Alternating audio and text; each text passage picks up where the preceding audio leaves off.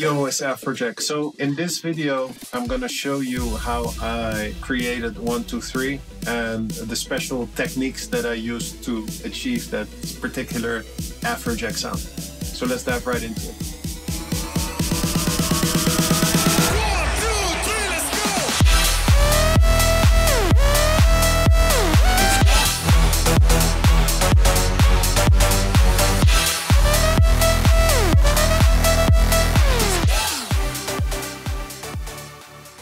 So yeah, then the synthesizers on the drop.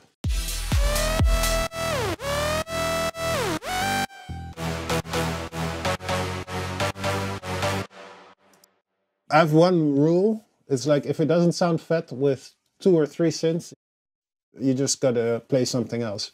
I see a lot of new producers, they use like 20 layers or something. Like I'm sure that it'll work, but a lot of plugins have presets built in that already have so many layers. And yes, it might sound fatter, but I think it should already be working with this. And that's what I tried here. So this is, it's 2 synths.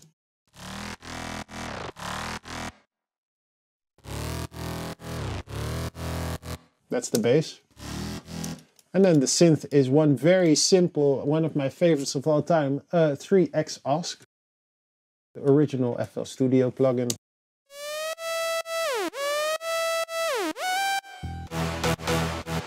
And then in this one, and it's actually interesting because I didn't find this out until I opened the project again. I used cloning, so I cloned the synthesizer and I changed the LFO in all the synthesizers. So when you hear it playing, I don't know if you heard it in the record already, but here.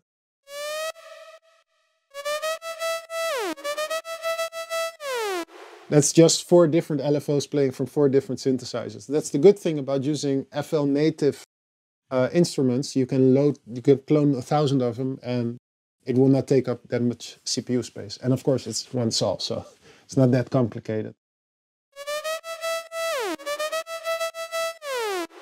So if you look at it in the piano roll, everything is playing a different segment.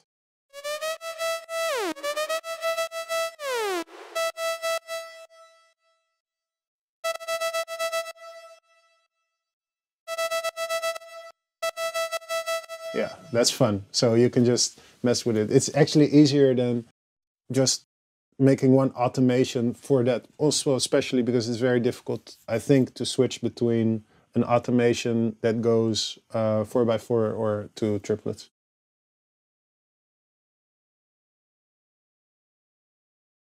So I just pulled up another record because I wanted to show some tiny mixing things. I'll play the full thing first, instrumentally.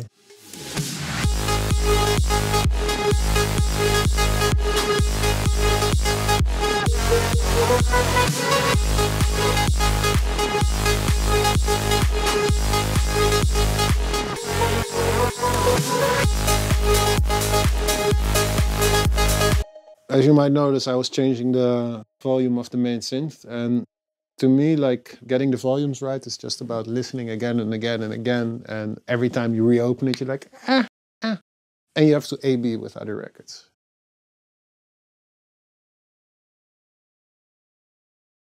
And also a very, very important thing for all young producers out there, always split your sub and your main bass. Because it's very difficult to get a sub, how you say, a bass synth that also happens to have perfect low end. And end of the day, that can make a very big difference. And a lot of times, actually, it's interesting. I know a lot of producers, they just use a regular sine wave as a sub bass. Still with some high pass filtering, but see here. A fruity stereo enhancer to make it mono. That's how we do it. We use a stereo enhancer to make things mono.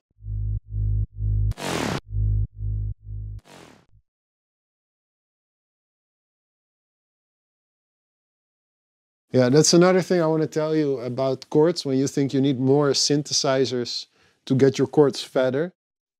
I didn't learn about sus2 and 7th things until about 2 or 3 years ago. And then that really changed the sound of my chords. And it's very weird because sometimes you're gonna have two notes next to each other, like right next to each other. When in the beginning, when you learn piano, it's like everything should always be spread out. So like, for example, here is basically there is a B and a A next to each other in one chord. Or even there's a bass probably. There's a G in a D, G, B. No, that's right. So this one. E in a D. Yeah, so this is interesting. This is the bass note is actually one above the bottom note of the chord. And when you start learning that, you start learning how to create fat chords without needing multiple plugins. Eventually, it's pretty basic, but you can find it on YouTube. I'm not a pianist, so.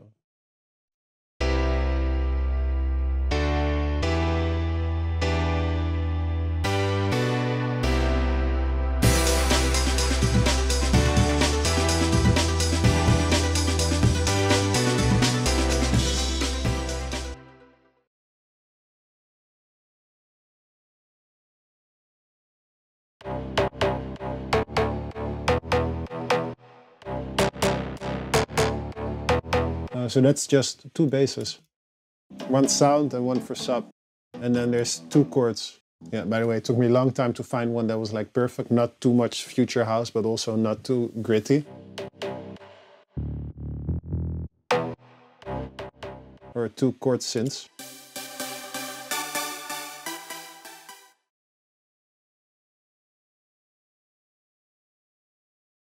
This is actually very interesting, this trick that I use. This is one of my favorites.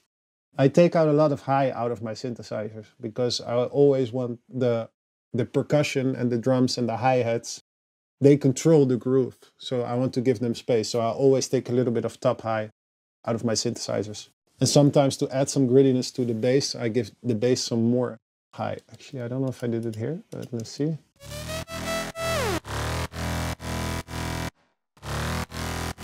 No.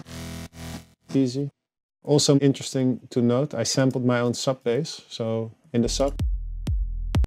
It's very boring in the sub. But do notice how I take out the accents to give it a little bit more breathing space when you hear the pound. Straight, and then it's a short one.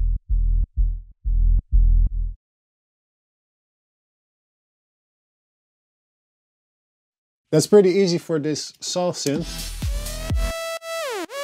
Unless you start messing with it and you do this.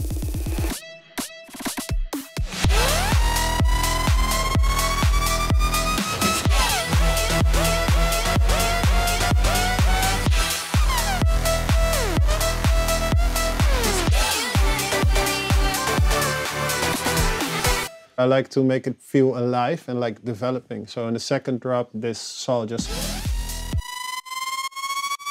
goes completely crazy. Well, as you can hear, like even if I mute almost everything, but you can always hear the accents. And that's what I think makes the record come alive. Here it is.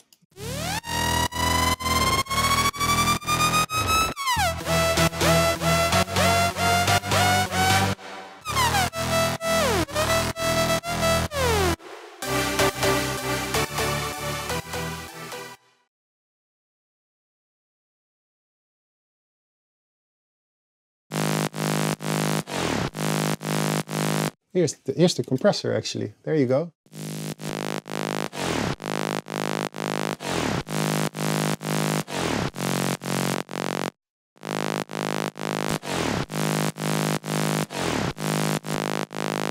So if you compress right, like again, this is a trick. I use a saw and some noise. And basically what the compressor does is every time the saw is, how you say, not hitting, this, the white noise comes up. So it automatically creates a tak, tak, they shift. And that happens super fast. And that's when you get that effect. And then there's also equalizer before the compressor to make sure no low end is going in. because else the saw is too loud and the white noise cannot push through. And then another equalizer after the compressor, because the compressor will always bring in some low end that you try to cut out with the equalizer. And then there's this little dip because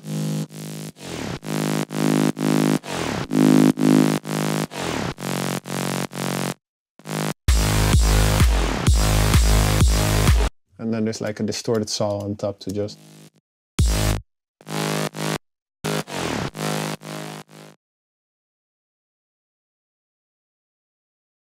I always put my reverb on the synth because I like to compress the reverb. So one of like my old school tricks, which I always use, is when you have a sample that goes ah, it stops. If you put a compressor on it, it still stops. If you put a reverb on it and then you compress it with the reverb, it sounds like the reverb is built into the actual sample. Okay, so that's like very hard. But now what's interesting, if I put a different note, it cuts off the reverb from the before note. So you get like a very big change in dimension.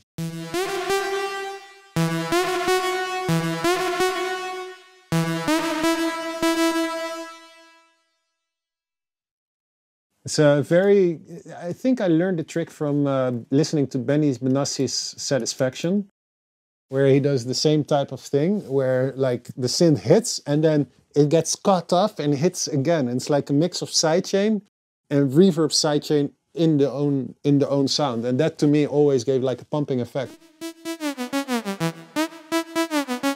No compressor.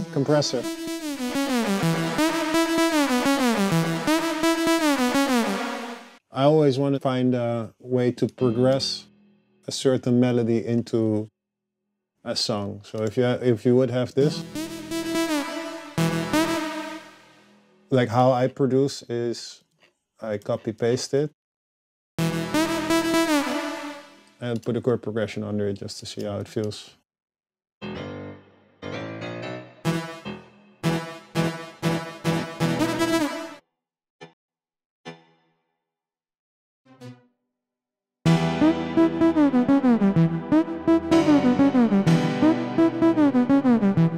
And so on and so on. That's how I usually produce. Yeah, so basically anything you put through the compressor set on maximum or like brick wall limiter, doesn't matter what you use, it will amplify something that usually would go disappearing because of volume lag.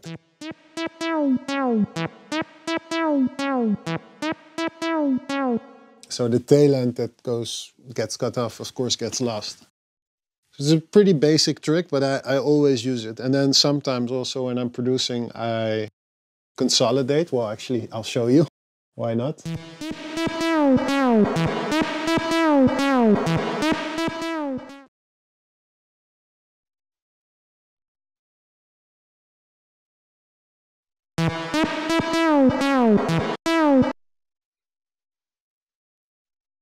No synthesizer could ever reproduce this, because the reverb cuts off and comes back in.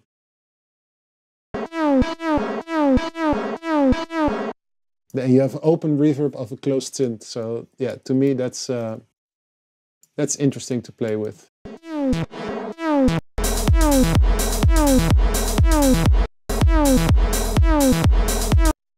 Yeah, so like this, the combination of sidechaining and cutting things weird will make it very interesting. But that's the same example, but then with the vocal. So there's the reverb, compression, and editing.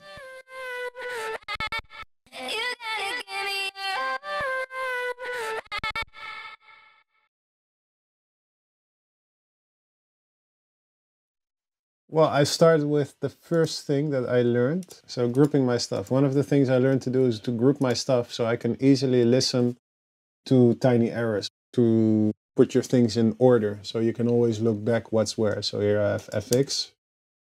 Yeah, here it is.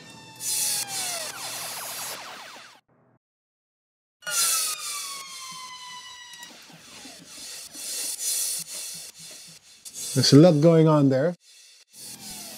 Yeah, so same effect here, but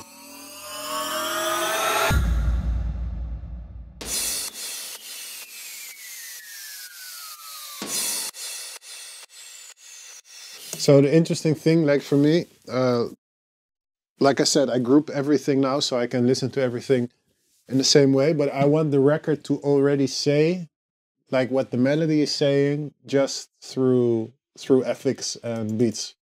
So the accenting, I call it accenting, it should play along with the synthesizer. So if it's right,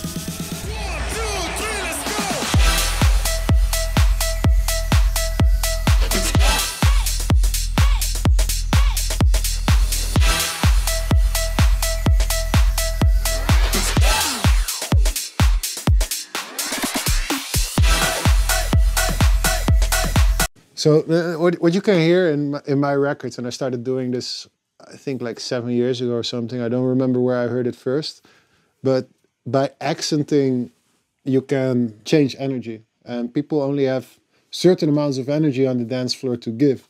So if that dun, dun, dun, this little thingy, if I would continue it, there would be no space for breathing. So by taking it out, even though the synthesizer is still very out there, the main synths,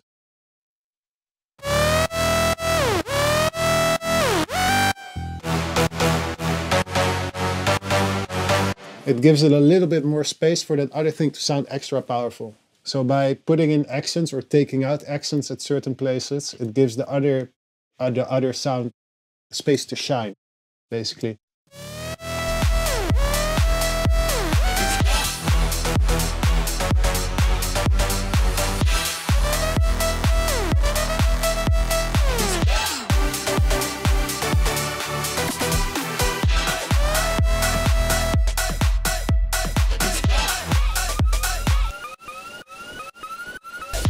That's like a tiny accent.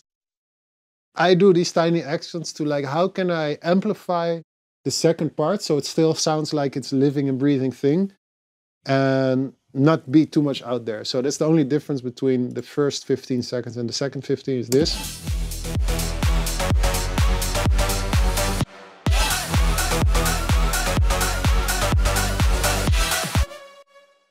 Takes no space at all.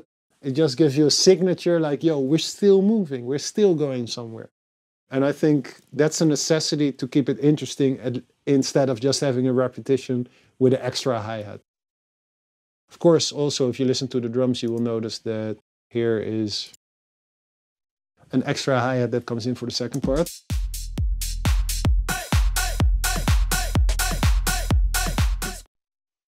And the AAA.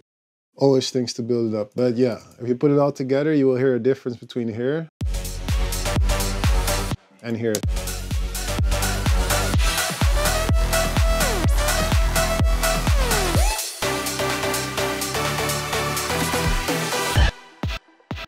By the way, notice the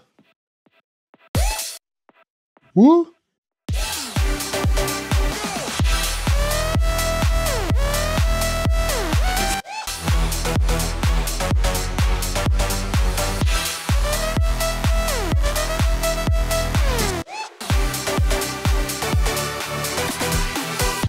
What I think is interesting is like, instead of looking at a production as one production, try thinking about it as a band. Like when you have a band, it's not like the saxophonist, the guitarist, the trumpetist, everyone is playing something at the same time. It's like they interchange. So when you like you hear it, like here's the accent of the, let me see if I can just have the, yeah.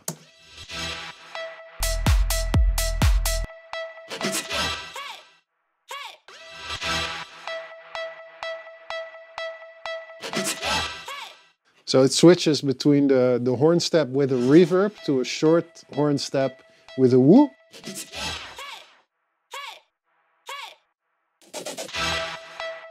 Of course, you can speed this up if you want, and then here one more.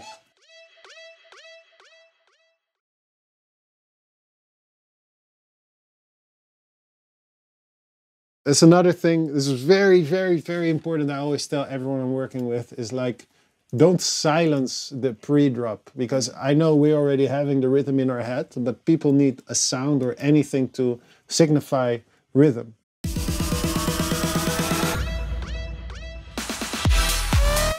it's a tiny thing, but there's something that gives you the rhythm. And like, that's the thing with these type of records.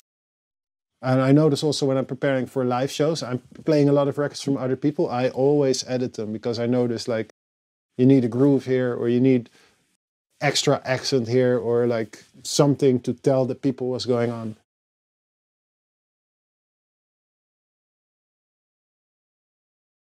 One very important thing to note is that everything is cut off exactly. This is one of the things, like when teaching younger producers, when they're producing, a lot of times I see things overlapping like this. That's a big one, but sometimes it's a tiny one, and it's like the most terrible thing you can do, because that will make your record lose impact.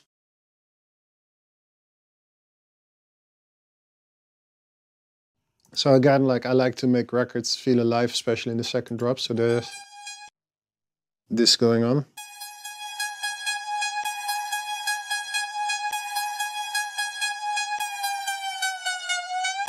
Simple pitch thing. You can barely hear that it keeps filtering because there's a different synth playing over it.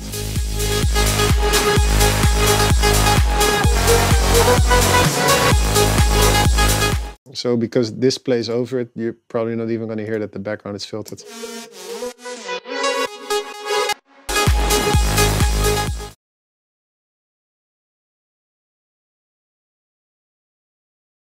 And mind you, when you're like doing this old school EDM snare,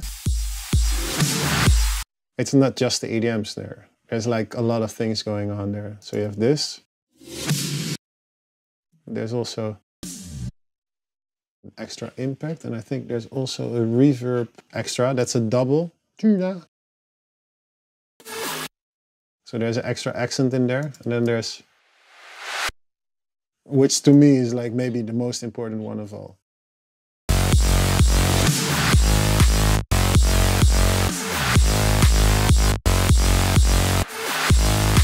Because it helps give more impact to the next one.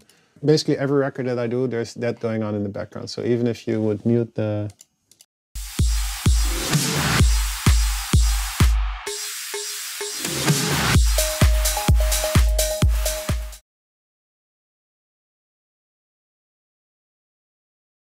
And then another trick is don't sidechain everything. And if you don't sidechain things, don't put them too loud, but have it like in the background, but it gives like a new dimension to the record. Instead of having everything sidechained, it just gets boring after a while.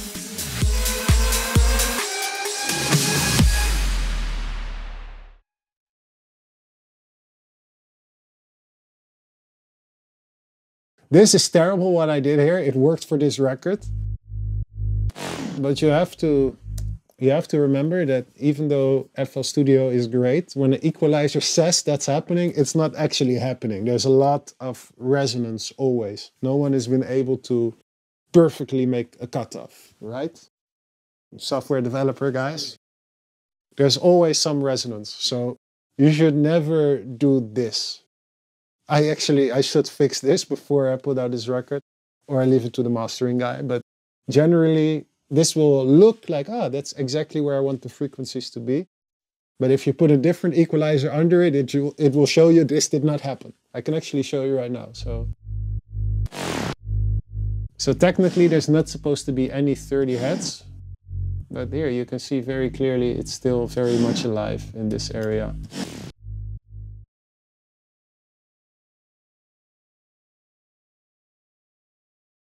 And another interesting thing, by the way, the first part of this entire thing that I was going through, we were listening to it without anything on the master. I accidentally had it off when I opened the project. So if it sounds like this,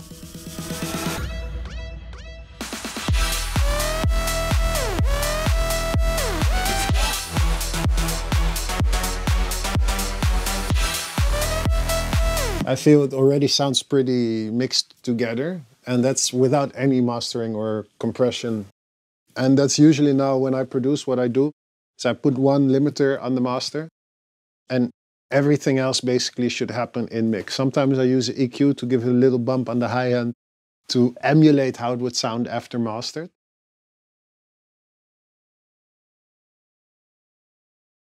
A lot of people I know think they know what they're doing, but they don't really know what they're doing. So they put a stereo enhancer on it, and then they expect like, yeah, in the studio it sounds so wide, and then you play it live and it doesn't hit. Well, that's like probably because you did something wrong with your stereo. So don't get to stereo enhancers and stuff. Like if you have the right sound, or if you have the right melody, the right mix, it will hit without stereo enhancers.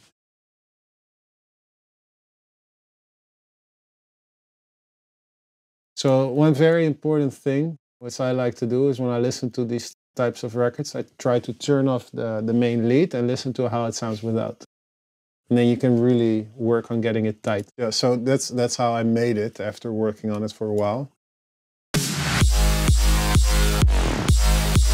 That's how it was originally.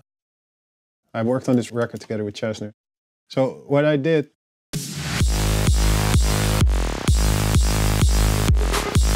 like, everything needs to be tight. So this already,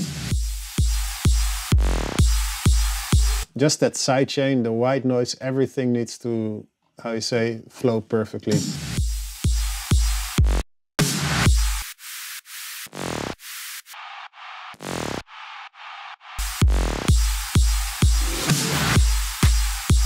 You can also use crowd noise as white noise.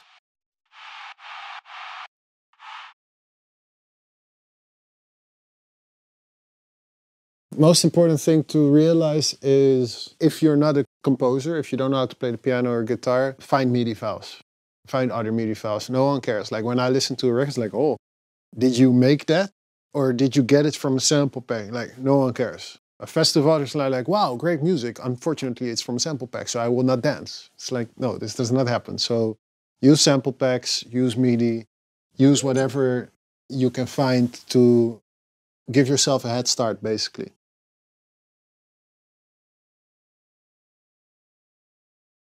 I think a lot of people don't realize that 9 out of 10 successful producers do not do everything themselves. I actually, in most projects, do everything myself, but also Hero, we did, I didn't write the lyrics. The lyrics were already there. It was a songwriter. So Ellie Goulding, Ryan Tedder, Jamie Scott, so pretty serious. Production was done like 70% by Dub Vision.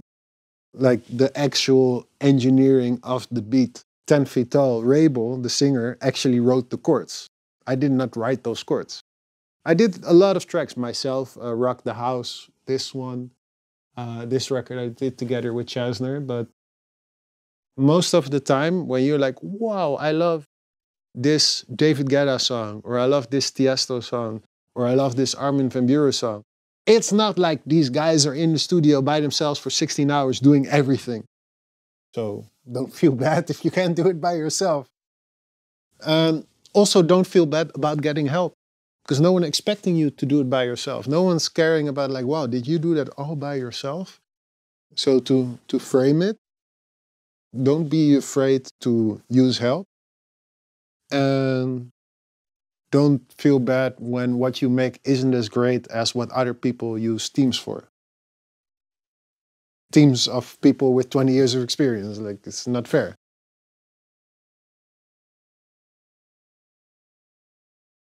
I always think that like a big part of all this stuff can be learned. And I think it starts with understanding your mentality. It's not necessarily about your skill set, it's about your mentality about your skill set. Are you willing to learn new things, or are you willing to adapt to a successful method, or are you going to be a cool creative? Which is also cool. I'm not a cool creative. Like, there's many cool creatives out there, but there's a smaller chance of getting the life that you want from this industry, you know? Like for me, I wanted to be part of nightlife. I wanted to be part of music. I love making music. I love doing things. And in order to get that, I needed to work a certain way. I needed to work efficiently. And now that I've been working efficiently, it's a lot more fun than just making 1,000 records and one accidentally working because I accidentally had the clap and the kick and the right level. Everyone has a story to tell, but try to speak the same language as the people you're trying to tell the story. That's the easiest way I can say it. So all that adds to making a record. That's how I work, at least. You don't have to listen to anything I said. I'm just one guy using FL Studio. So.